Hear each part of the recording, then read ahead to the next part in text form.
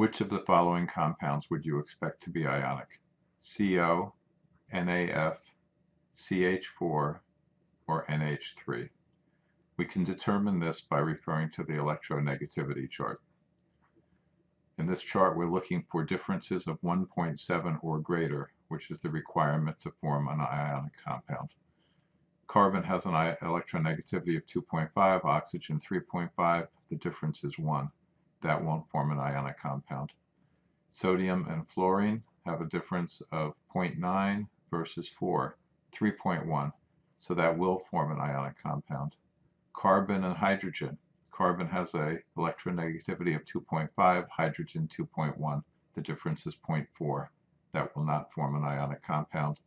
And NH3 is nitrogen and hydrogen 3.0 versus 2.1.